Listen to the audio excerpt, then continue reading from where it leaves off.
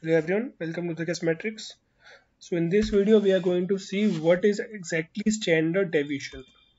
Right. So standard deviation, we can say it is a dispersion of data sets from the mean. Right. Now the formula is very simple. Formula is sigma is equals to under root of summation of xi minus nu whole square upon n. Here x is our data point, right? Particular data point, and here new is population mean, and I think we have discussed what is population mean in our previous video, right? Now what is an total number of data sets? Total number of data set. Now what we can do to understand this, that how we can calculate, we can take a very simple example. Let's move ahead for that. So suppose here it is our, we have a data set of that, right? Like 1 2 3 5 2 8 2 10 2. What we can do with the help of these, first of all we need to understand what is, how to calculate a standard deviation, right? So we know that formula is sigma equals to under root summation of x minus nu whole square upon n, and it will be I equals to 2 up to n. So first of all we need nu over there, right? What is new? New is the population mean of it means we need to find the average of all the data sets.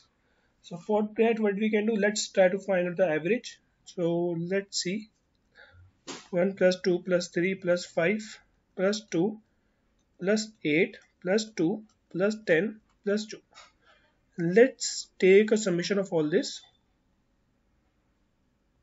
So upon how many number of data points we have? 1 2 3 4 5 6 7 8 9. So here we will get around 3.9, right? Our new is 3.9. Now what we can do, we can use this new for our this calculation. So let's try to see over there. Let's take a whole under root with a straight under root over there. Now you can see over there xi minus new. It means our first data point 1 minus new 3.9 whole square we need to find out, right? Then again for 2 minus 3.9 whole square. Then for 3 minus 3.9 whole square. Then 5 3 minus 3.9, okay, sorry, not 3, it should be 5 minus 3.9 whole square.